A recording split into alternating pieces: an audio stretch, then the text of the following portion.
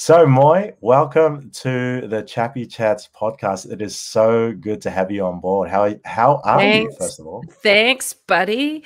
Right now I'm tired, but generally speaking, I'm good. Yes, yes. I know, um, I know, I know. When I first asked you, you said, "Oh, I'll try and make it," because I always know that because of the line of chaplaincy work that you do. We'll talk a little bit about it later. That you're running on a very tight schedule, so you've literally walked yeah. into the door, said, probably ignored your family, went, "I've got an interview to go to." 100%. 100%. I literally walked in the door and I said to my husband, which room are you going to be in? Because I'm going to need this space. Right, right, right, So right. him He's and like, I wait, have divided and conquered the house. yeah, yeah. So, Moy, give us a bit of detail. Where are you based, and what role Yeah. of or what form of chaplaincy are you involved in? Yeah. Awesome. Hey, thanks for the opportunity as well. This is fun to chat. Yeah, Uh, Hi, everybody. Moe Stiles, currently serving as a chaplain for AdventCare Aged Care, which is based in Melbourne. So I guess I'm in the healthcare yeah, sector, yeah. but specifically our aged care Now, sector. yeah, and one thing that most people who probably watch this won't know that for years, Moy was a church is a church pastor, not was is once a pastor, always a Yeah. pastor, and Right. all as long as I've known Moy, she's been in youth ministry, working with young Mm, people, young adults, and then also yeah. pastoral ministry. So when I heard that you had become the chaplain in aged care, I'm like, what? I Yeah. mean, it's That's cool. everybody's reaction. Yeah, that's right. That's right. So I want to know from you when the call Yeah. came to you, again, it's a different field, it's healthcare, it's aged care. How Mm, did you, I mean, was it a yes because, oh well, I might as well do something that right. earns a bit of money, or was it an Sure. answer to prayer? Like, I'm really Mm, interested to hear that journey. that's awesome. Well, it's so funny you say that because this time last year, I didn't even know what I was going to be doing a year, this Oh, that's exact right. time.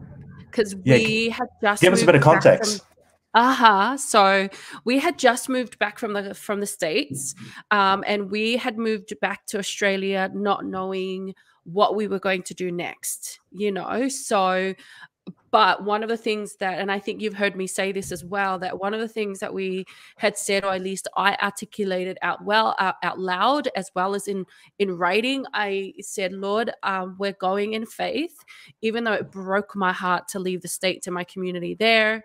That's a whole nother Yeah, conversation. that's a whole nother Um, podcast. that's a whole nother That's thing. right. We made a really hard decision to come back. COVID, that's enough. And then we said open palms, open heart. That was Wow. kind of the season of me going, okay, God, you've always led, you will continue to lead. So I go back with an open heart, open palm, open heart.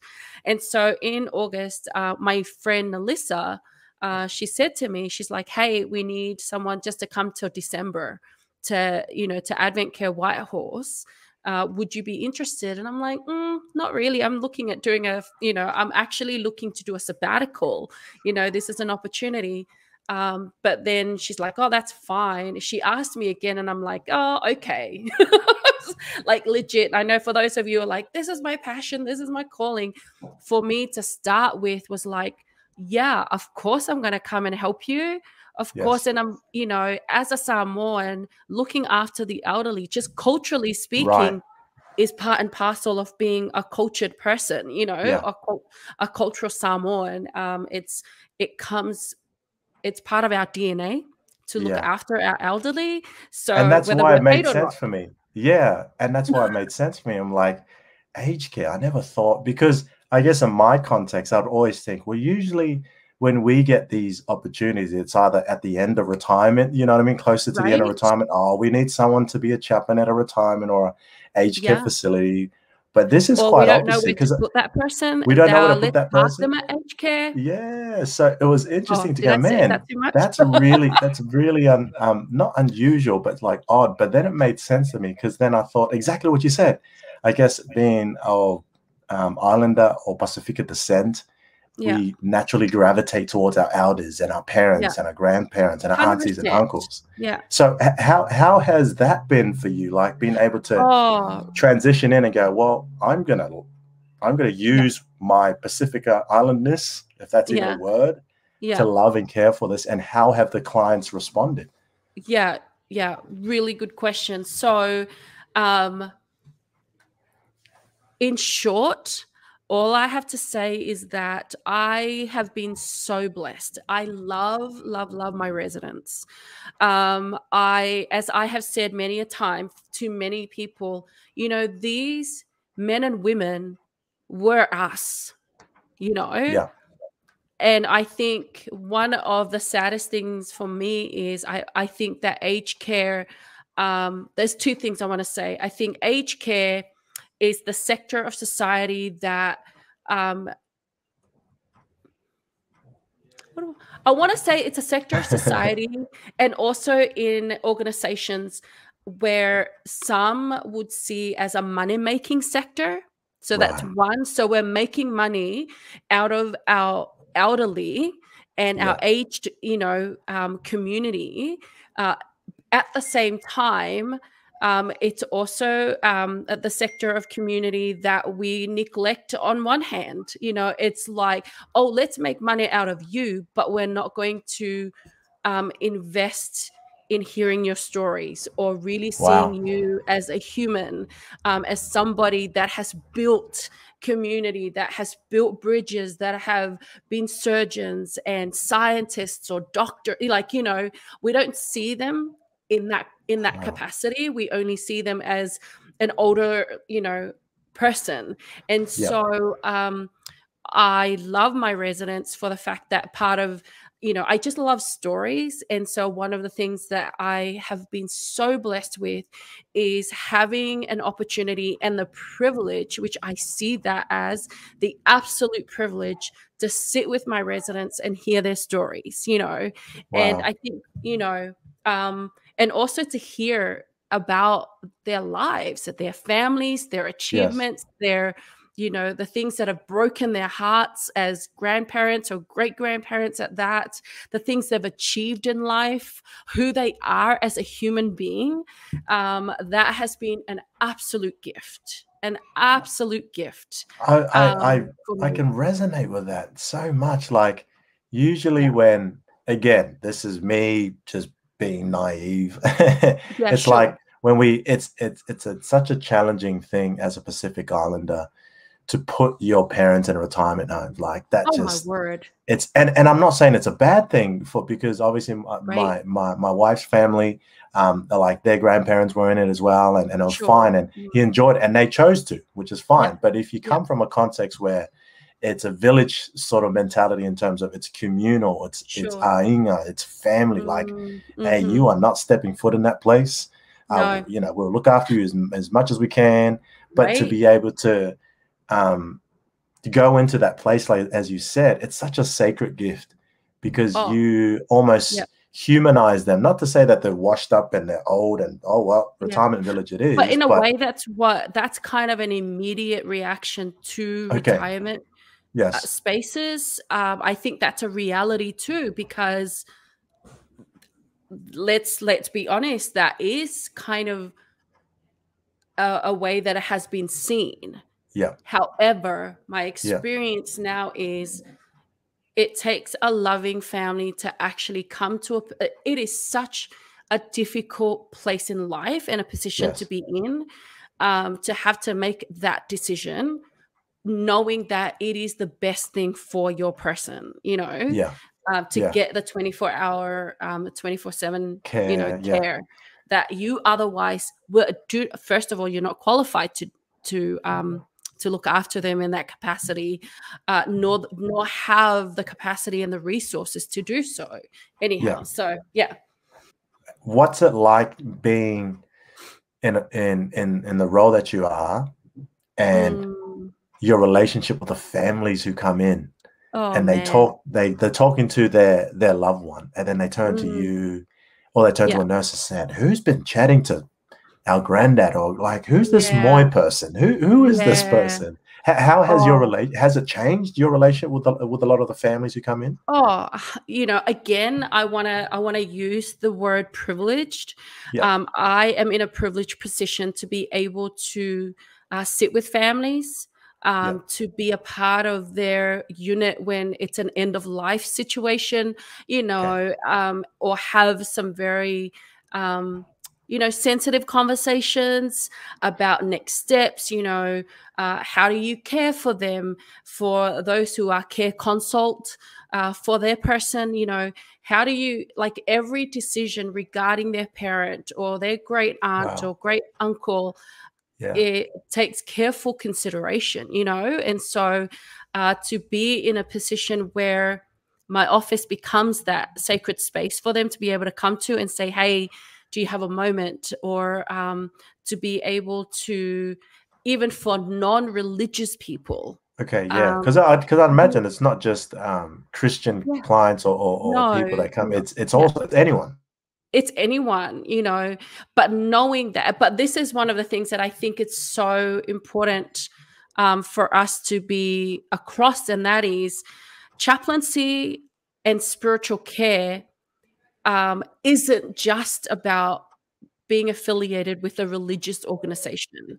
Now, granted, I am a part of the Adventist context, and so AdventCare is part of the Seventh-day Adventist Church um, organization, institution. So it's our aged care arm.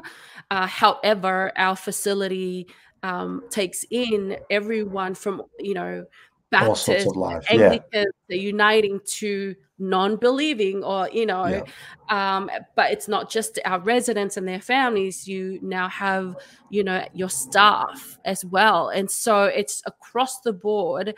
And we have just the blessing of yeah, being a part of their lives, yeah. staff, families, residents across, So, what has it been like? It's been a hard and beautiful, you know, Hard and beautiful. Yeah, you know, um, yeah. because again, I have been privileged enough for them to invite me to the room and to sit with them while they are basically waiting for their person to pass on. Uh, Wow, that is a sacred wow. space, you know what I mean? And Absolutely. so, or to be invited to be a part of their life celebration. So, from that perspective, gift, a Oh, gift. It's man. it's difficult. Yeah. That's why it's Um, saying it's hard, but yeah, beautiful. yeah, but to hold space for the family Oh, is a gift, it's a yeah. gift. Mm. So you have some solid shoulders to hold space for these people. Like, and by the time you get, I can only imagine, right? For any Oh, chaplains out there on the work you do, but especially in the healthcare, you may yeah, have probably dealt with 3 or 4 families whose loved one, yeah, grandfather, grandmother have passed away, and you come yeah, back home. So for any yeah, chaplains out there, everyone's nodding their head, going, "Yep, I know yeah, where Ray's right? heading with this." It's like, what do you do with Yeah, all that? Like, your right, poor husband, Adrian's like, I don't want anything to do with that. I want my wife back. right. I don't want her plus the baggage. What do you Mm. do to deload, to unload, or to just try and process so you can be in another space like that? That must be challenging. It is, but I think being a pastor and having, again, that's a different space again. I guess I can't say I'm in therapy now, but therapy has been good for me. Okay. In that I need therapy again for debriefing and all of the things that come with that. But I think having been given some tools to be able to be present, so the ministry of presence, where with the families, with the Right. residents, or with the staff, right at that moment and the moments that they need you. So to actually build up the skill to be able to do that. Um, has helped, Yes. that has helped, so I am able to come home, like, I am like physically and emotionally tired when I come away from those spaces, but at the same time I have learned to not bring it home, does that, Yeah. yeah, Like It does I make have learned. sense because obviously a lot of chaplains who are in whatever industry, it's like, Yeah, how do you, and I guess it's just a general question, yeah, what would be some of the things that you practice to sort of, before you get home, you've had a heavy day, you're in the car, big yeah, stuff has happened, you're about to open the door, walk in and yeah, greet your family. Like, do yeah, you have certain strategies or yeah, things that you implement before you step through the door to go, yep, check. Okay, I'm tired. Yep, check. This yeah, is what's yeah. your process? Yeah, really good question. So I've actually been doing it because I have had to do back-to-back funerals, over the last week. And so, and again, you are I just practicing forget. the ministry of presence, like you're practicing the ministry of presence. And so you come away from that. On one hand, you are elated, like all the feels. You are Yeah. elated that you have been able to be with the families in those spaces. But then I've had to, I literally, Ray, I would go into the car and I would not start the car until I've taken a few deep breaths, Wow.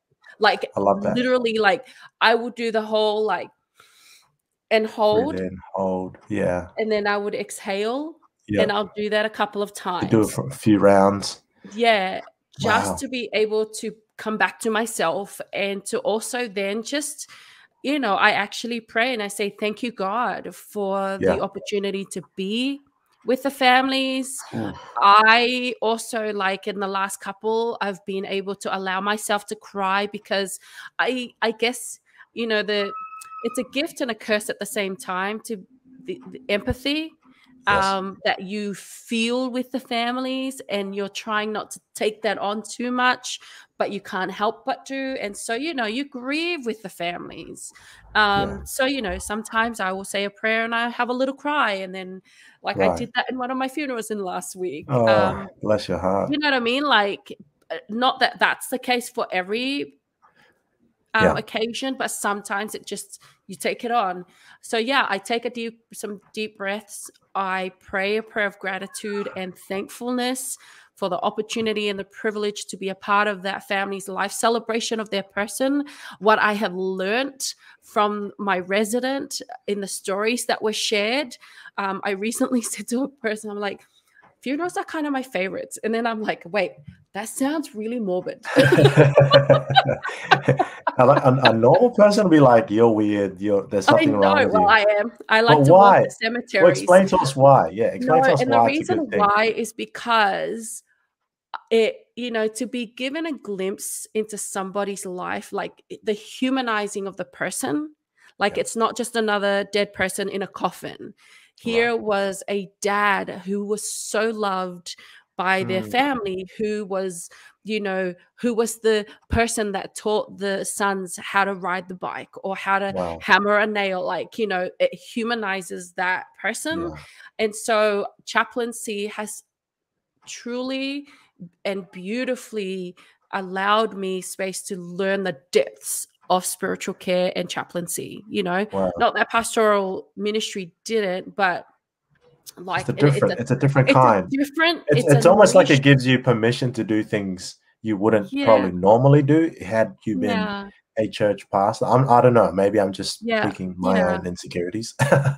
No, well, I mean, yeah. And so, like, to be allowed into that, to be invited into that Yeah, space. But that's yeah, the so key, right? funerals, yeah, I come away, I'm always like, oh, dear Jesus, what would my people say about me? What kind of person am I? And am I leaving a footprint Right. in the world that is, going to be of value and Yeah. contributing in such a, positive way? Granted that funerals, we always say nice things about each Of other, course. when the reality we are cranky with the same person at the same time. Yeah. But that filter of you only Yeah. get to see the good, I wish that's the case in life as Yeah. well. Well, I Anyway. think what you said something so powerful there in terms of being invited into people's space. Like a lot of the work that I do in my Yeah. chaplaincy role, you're trying to build a bridge as quick as you can from Yeah. me to you, and you're trying to do not you're trying to build the bridge of trust to try and get them on your side or win them over, Yeah. as you would say, but just you want to build it so you can have a relationship. And so Mm. it takes time. And I Yeah. know that I've been in my role for a few months now. It's taking time. Yeah. People are still, staff members are still going, oh, yeah, we sort of like him. And so it's taken a while. Hmm. But Yeah. what you're saying is because of the context of which you work, you get invited into that space. That's Yeah. different. When Yeah. you begin to be invited into that space, Yeah. and sometimes you haven't even tried, I'm sure you'll be like, oh, okay, I Yeah. didn't know we rolled like that. I didn't know that was the kind of relationship you had. You thought Mm. you were here with this family and this Yeah. person, and all of a sudden they're like, please come into Yeah. our space, be with Right. us, talk to Yeah. us, Sit with us in sit. the grief, Wow. sit with us in the suffering, sit with us in the pain, sit with us as we, what's the word, as we filter out these emotions and all the Wow. conflict and all of those. My goodness, absolute gift and a Yeah. privilege. A gift, I don't know. It's a gift of learning. To get that. And it's not for everyone too. I think that's No, probably one thing as well. Like no. we all have different roles in our chaplaincy. And again, you're in Mm, healthcare, I'm in high school and defense force, and I've yeah, interviewed and again I'll be interviewing different chaplains in different areas. But yeah, I would say that you are a blessing because obviously I know a bit of your backstory as well, but yeah, it's just a unique gift to be able to do that and yeah, not come away feeling like you're so sad. Some people come away yeah, so sad. I couldn't do that. I could never yeah, be a chap because you're yeah, facing death. yeah, You're literally at death's door. Not maybe for you, but you're yeah, literally watching it happen. yeah, yeah, People say, how do you maintain not sanity yeah, is the word or joy? But you, you yeah, you you go back to work because yeah, again, there's something there which we know who it is and what it yeah, is that yeah, keeps you going. It's like there's hope. There's hope to be absolutely. given. Yeah. Yeah. Well, and and you touched it like so significantly, and that is there's hope to be given. And I often say to my residents, I said to them, I know when we talk about hope, like a lot of them have grown up with a faith tradition where hope is part and parcel of being a faithful person or a Right. spiritual person. But for some, hope um is so hard to grasp. And so I often say to them, you are still here. You still have breath in your lungs, So how can we still contribute? How can we still be present right now while we're still here? And I think sometimes, and that's one of the things that I really loved. So I've been taking them through a series of like how to study the Bible. And Cool. so I've Is been this with showing the the residents? residents, so Okay. how to, what are the skills to study the Bible? Now, these are seasoned people, some, former pastors, Okay. teachers, professors, Wow. anyway. And so I've been taking this. So, the Bible Project on Okay. YouTube. So I've been Okay. Oh taking them yes, through yes, yes. that. The animated, the The cartoony. animated, Yeah. well, Yeah. I've given one of them like a headache because the animation has been a bit too much for her eyes. So,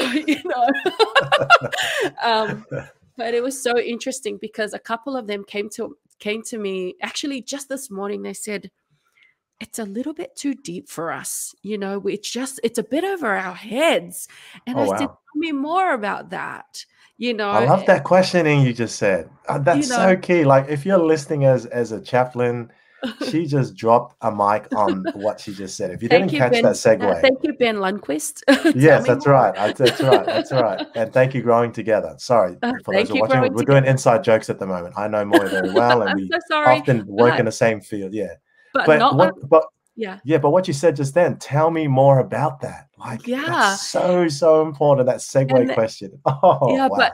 their response was, well, our brains are too old, our brain, Oh like, yeah, gosh. like that was their response. Our brains are Yeah. too old. So then I'm like, well, did you know that it doesn't matter how old you are, your brain Right. is always changing. That's the brain side. Like,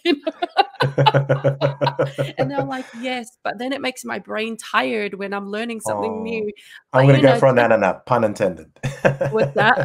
I'm gonna go for a nana nap, pun intended. 100%, like, well, they may actually sleep through the Bible study, let's be Yeah. honest. But that's because their brains are like on overload. But Right. again, valuing them as a person Hmm. and not just um and not just resorting to, oh, I'm just going to do this just because, you know, they're old and they don't want to, you know, not take the easy path, but Yes. ensuring that your intention is valuing them as a human being with a capacity to still learn. Yes, even if they think their brains are too old, you know. Yeah. Wow. You know what I mean? Like, and so it's, how do you see them still as an amazing woman with a capacity to learn? Yeah. They are still here. What does that Yeah. mean? How can you still give meaning and purpose to their lives while they're still here? You know? Wow. You literally just answered my next question anyway, because my Yeah, next question, which was going to be our final one, was yeah, the next time that any of us see an elder member in our community, what do we need to know? yeah. And what can we do for that person? Because often Right. we do see them in our shopping malls, out and about in the community, and the Mm. first thing is like the empathetic, oh, Oh, and we feel manner sorry for and part. Yeah, them. you feel sorry for them, but And you're like, I don't think feel if and sorry for them, honor that's them. right. Well, Yeah, that's right. But I guess you did. You literally answered the question, like, what do we need to know, and how can yeah, we approach them? Because, like you said, yeah, they're humans. They've lived a yeah, life, and I'm sure they got a story to tell. And absolutely. treasure them while they're still, and let them know. Yeah. And I'm just trying to reflect on what you're saying, that they still have value in the world. They're not washed up. They're not, No, waiting for their time. It's actually, you no. still have Yeah. much to give and share wisdom, right? Yeah. But they were us. And I think I want to Ooh, keep repeating that. They yes, were us. You know, they were the doctors, they were the engineers, they were the right. nurses, they were, like, you name a profession, they were us. They built the world. Yeah, Okay, some, you know, of part of the world, maybe some things that we're now correcting as in our yeah. generation. However, they contributed to the communities that we now live in. You know what I Wow. mean? So Yeah. look at them as somebody that has contributed to community. Look Yes. at them as somebody's mother, someone's Yeah. grandmother or grandfather, as Wow. somebody that is so loved by their families, or somebody that is, you know, difficult as well. Like, you know, see them as somebody that still needs meaning and purpose in their lives and Yeah. connectedness. Yeah. See them as the image of God. Yeah. Oh, Yeah. wow. Well, the next time I get grumpy and while I'm on the driving behind an elderly couple and go, you guys should be not driving, I should think that could be me. That's going to And be me in the future. that Thank you very much. absolutely, I guarantee Yeah. you. Boy, thank you so much for your time. I know you have a busy schedule. Not busy for the sake of being busy. You have an intentional schedule with your family, with your work. Thank you. And I'm so grateful and appreciative that you made time for me for this podcast. Again, if Thank you for the honor of people, being here. oh, look, absolutely. And so if people want to find more about what you do and where you work, where do they need to, where can they find Um, you and so I'm on touch base? LinkedIn. I'm on Yep. LinkedIn, Facebook, LinkedIn, right. Instagram. Facebook. Okay. I'm on a couple of those platforms. A couple of well, thank you again, Moy.